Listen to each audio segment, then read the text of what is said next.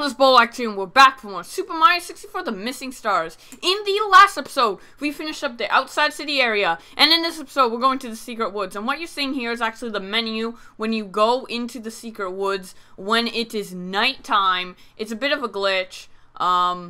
So yeah, I'm just gonna enter here, and it's gonna be nighttime out here. It's kind of a little weird because it's like the only level with a menu and the night and day cycle. So yeah, that is why it's a bit glitchy. Actually, this is the glitchiest level in the game. As you saw there, I went through the mushroom because this is the most customly made level in the game. It has these custom trees, these custom ugly textures, the custom mushrooms, even though the custom mushrooms were in other levels. There's more so in this level. And bah! You see this? You see this? It's the glitchiest level in the game and the last level in the game. And where's that star?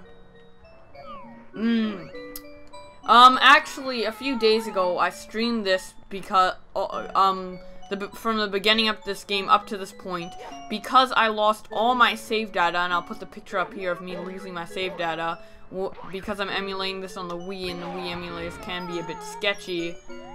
And I haven't played this game in a week. I practiced right before I was right about to record. Frickin' this happened. It's so stupid. And now I forget exactly what to do. Well, I don't forget what to do, I just forget which star this is. But I believe it's this one. I thought it was the one up there, but that's actually a red coin for the red coin mission, so yeah. And then I thought it was the one over there on the boxes, but with that box I was hopping on. But that is the second mission. So yes, this is the glitchiest level in the game, so be careful. And it is the hardest level in the game just for the fact of that glitchiness. Actually, personally, I think that inside the volcano is harder. But this one can be harder because of its glitches. And you'll be seeing them more and more frequently throughout the level. This is like the one level I don't really like in the game because of that. This game's pretty good, it's just really, really glitchy. But if you can get past the glitches, it's a great game. It's a great game. It was the first ever independent Super Mario 64 ROM hack, and when I say independent, I mean it doesn't copy off any level at all, like Cool Mountain or Lethal Lava Land. Well, that was previously in Mario 64. Well, Lethal Lava Land, kind of with inside the volcano, but it didn't. Basically, like, if you've played Kaizo Mario 64 before, you'll know what I mean. Like, it's the same game, but it just has a bunch of stuff like put in front of it to make the game harder. So yeah, like there'll still be the castle, there'll still be the paintings. So yeah, this is the first ever independent one. It spawned a whole new community of independent Super Mario 64 ROM hackers. So it's kind of more like an inspiration type game. Kind of like how the original Super Mario 64 was for developers of 3D platformers. Anyways, right here is the second star.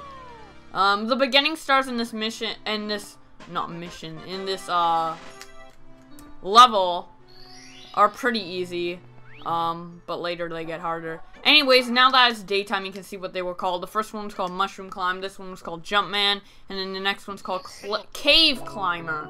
Jeez, me and my words today. I haven't live commentated something in so long besides the stream, but the stream I don't really focus that much on commentary. They'll like my commentary being really good because, you know, it's a stream. And I like to save my good commentary and my good ideas for here. I just pretty much say what comes to my mind. And I'm not saying that doesn't happen in the, like, when I do normal recordings. I'll just talk about it in a sec. Right here, it looks like you're just like banging your head on an invisible wall. Actually, the side of the platform up there has the same texture as the wall. As you see right here when I backflip, it's actually a platform. That always confuses me. Another thing why this is very badly customly textured. But at least I tried with the custom level and I fell. So I'm gonna go back up there. And while I go back up there, I can talk more about what I mean when I stream I focus more like throughout the day when I'm just doing my stuff, or when I'm like playing this game like on practice or on my off time or whatever. I think about what I could do, like, say, for a Let's Play. What do I like about the game? What do I dislike about the game? Blah, blah, blah. With a stream, I just put the game in and play and say whatever comes to mind, even if it's really inappropriate. Because sometimes I say, like, bad things. I don't like to say that too much in my videos, so. Anyways, right here, another mushroom, another mushroom, another shrooms. Get all drunk, get all Mario'd, and stuff. And there's the box with the star. So, yep. When I was practicing this took me a while to do because of the textures. I just don't like this level a lot. I don't want to complain about too much, but yeah, there's one specific mission I have a lot to say about. And I think it's actually coming up soon. Also, getting in this level is a bit glitchy too. Like that. Treetops. Okay, it's probably the next mission after this. Anyways, right here, there is the bomb. And he has another texture glitch, and now he's green and stuff. I actually think there is no cannon in this level. Well, there's a cannon, but I mean no cannon to open. So, yeah. What you have to do is go up in this tree right here. This customly made horrible tree. And climb it. Yeah.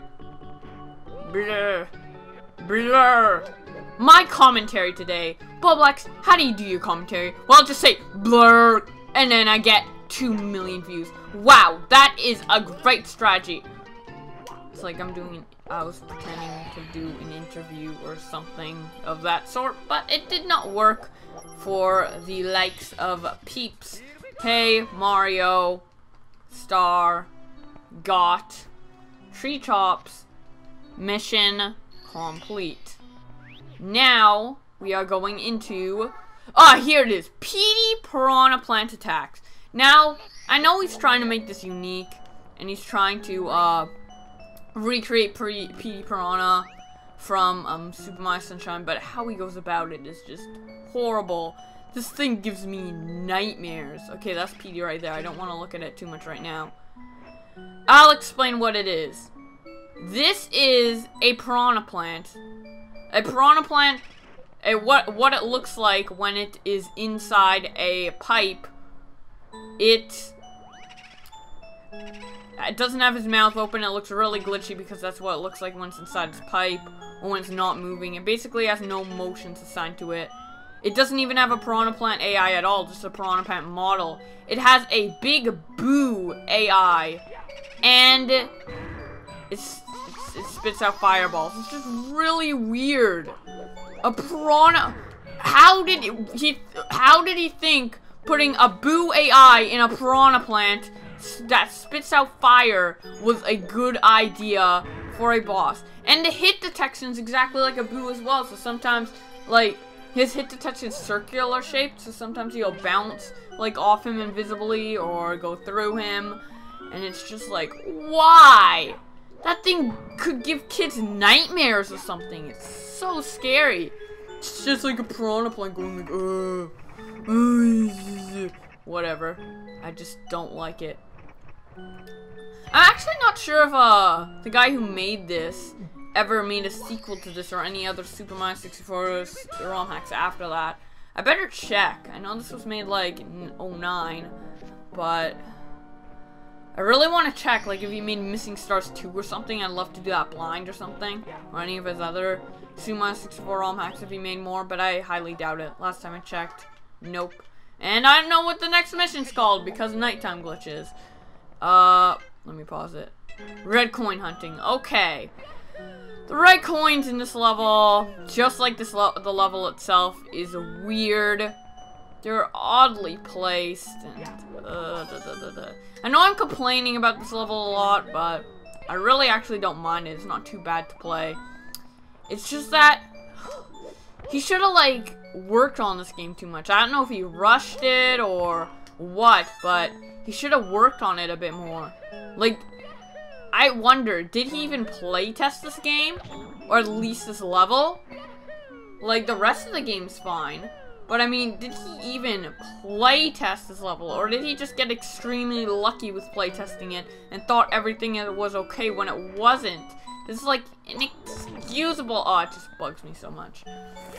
Also, since I'm a Super Mario 64 ROM hacker, one of the biggest problems with Super Mario 64 ROM hacks is like the hit detection on stuff. It's really bad. It's really hard to do, and I get that, but... Well, he is better than me, because I couldn't make this. Like... I couldn't make an independent Super Mario 64 ROM hack. I'm currently trying to work on, very lazily working on, a dependent Super Mario 64 ROM hack. Anyways, right here's the hardest red coin. Just... long jump and go over here. You cannot do the kick jump glitch up here. The slope is just too steep. It does not work. So, yep. And where would the last coons be? I'm pretty sure there's one in the PD Piranha place. Jeez. See, that should have been PD Piranha. He spat out fire. He did stuff. I guess he just wanted him to have more hits, but he edited the hits with the big wall bomb. So why couldn't he make PD Piranha like that? Instead of like this Piranha Boo. God. Jeez, what was he on? Crack? God. Don't want to be like that guy who gave the idea to Nintendo about the boss of Luigi's Mansion Dark Moon World 2 Haunted Towers. Joke from previous parts of Lips. I always thought LPs, if you like said it literally, you know how you like you say, you don't say LOL, sometimes you just say LOL. If you said like LPers that way, they would be like lepers. Like lippers, like lepers, like the disease that was like in the Bible times, where people like got infected with it and then people had to like ignore them and stuff. It's kind of like a zombie apocalypse, but not as severe.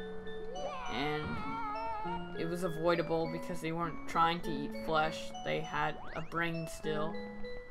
It's like a zombie with a brain, kind of. I don't know. Anyways, I don't mean to be mean to any people. I don't even know if leprosy is still a thing, though. Should look it up or something, in case I offend anyone. Actually, something about offending. Offending people is... To be offended is a choice. I never got why people are like, don't say that, that's offensive. Because people choose to be offended by it or not. So if you don't want to be offended, just let them be and don't be offended. Like, I don't get it. Our world will be much more happier and free if people didn't get offended so easily. God. Especially like something about race. Like, if you like even mention if you're a white guy and you even mention the word black, you're automatically racist. Dude, I have a black friend. You racist! Ah! You racist! That's what it's like, and I mean, jeez, calm down. God. Same with any other race, too. It's like you mention them, or you refer to them as them. Like, say you don't know a name. Like, you know everyone in the room's name, except for, like a couple guys that are white, and then, like, a black guy. And then people, like, start freaking out, like, oh my god! No, like, no. Blah, blah, blah. Let me rephrase that. Back to before the freaking out part. I went a little bit too ahead of myself. You go and you don't know what his name is, so you refer to him as, hey, black guy or whatever. I don't know your name, but could you tell me your name or something like that? And then people will be like, offended! Don't refer to him as a black guy! You know he's black and it's obvious and it's the easiest way to do it. You don't do it because it's bad. Like, jeez. Anyways, why am I talking about racism when I'm frickin' playing Mario ROM hacks, piracy thingamajigger? Nah. Playing ROM hacks is not piracy. Because that's the only way you can access them for free. Yay! 37 stars. And believe it or not, we are 1 star away from completing the game. There's 38 stars in this game total, and I'm getting 100 coins. So the last one was red coin hunting, so I'm guessing that one had the most. Then oh, I love this music. I'm pretty sure it's from Yoshi's Island or Yoshi's Island DS. Yoshi's Island DS is a good game. Some people said, I don't know, but like around the internet, people are either saying it's a port or it's a bad game. It is not a port. It is not a remake. The levels are completely original. It is a direct sequel to Yoshi's Island. And I don't see how people are so dumb that they're dumb. Yeah, that makes sense. Anyways, desert background, cause logic.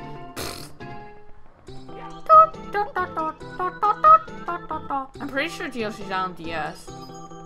But I might be wrong, it might be Yoshi's Island.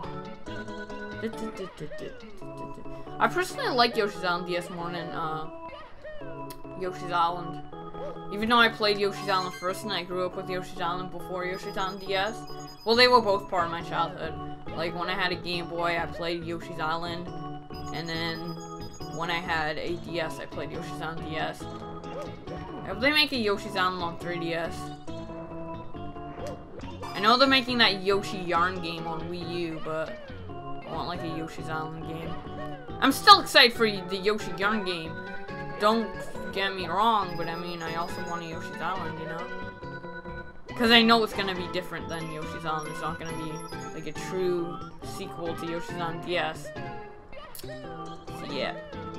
There's a lot of games I'd like a third of. Like, there's a lot of, series where they have 2 games and I want a third one. Like, let me give an example. Pikmin 3, well, Pikmin 3 is coming out, but I still want it right now. Sonic Adventure series, Elebit. What's the game? Oh, I'm yawning again. I did that all stream when I was doing this first stream. It was annoying. Let's get up there. Boom, boom, boing. And coins. Corns, coons. 73, wow. Yep. It's pretty easy to get coins in these areas because, yeah. There's a 100 coin mission and they just put a bunch of rings of coins everywhere because they don't know what to do because it's a small area, you know? You know? It's like maybe like a third of or a half of what a normal Super Mario 64 world would be like in terms of size, and yes. Die, Goomba! If I glitch freaking out of the world and kill myself, I'd kill myself. Yep. Just like in the finale of the Luigi's Mansion, jeez. I already made that joke, don't need to do it again. Oh, dang with that tree, that's so fucking yawning. Yeah. I'm pretty sure there's no coins up at the top of the lands. But I could check. As in the top of the cave. I said this place wasn't too long, but it's already 18 minutes. And I fell off due to textures. God. Because I didn't know where the edge was. Because there's no indication of the edge. Because the edge is the same in the depth. If this was like in 3D on the 3DS, it might have helped. But still, no excuse for terrible textures. God. Blah. Okay. No, man. Don't fall all the way down, man. Peach is in trouble and you're not. Well, Peach didn't even get kidnapped. But still, the stars are missing and you gotta find them. Because the plot is intense. Finally! God freaking damn it, Mario. Mario, you're really pissing me off. Did you know that? Did you know that? Did you know? Do you even lift? Mushrooms. Waiting. I'll just get red coins. Wait, how many red coins do I have? All but one. Oh, great. So I have no red coins to go get. To finish off, I'll have 99 problems. Hot problems.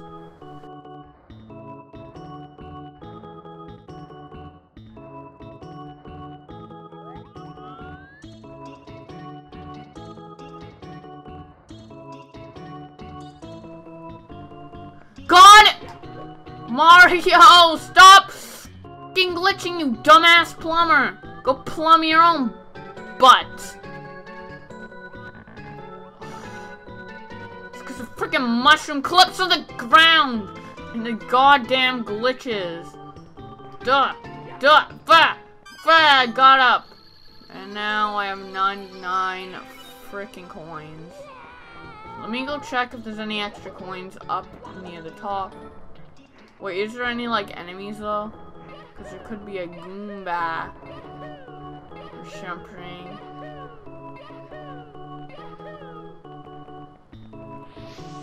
Yes, you. Die. Give me your money. Yeah! We did it! We killed the real PD and got 101 coins and we got the star. There's nothing you can do about it, you goddamn plumber. So, we have every star in the game. What will happen next? Find out next time on Super Mario 64, The Missing Stars.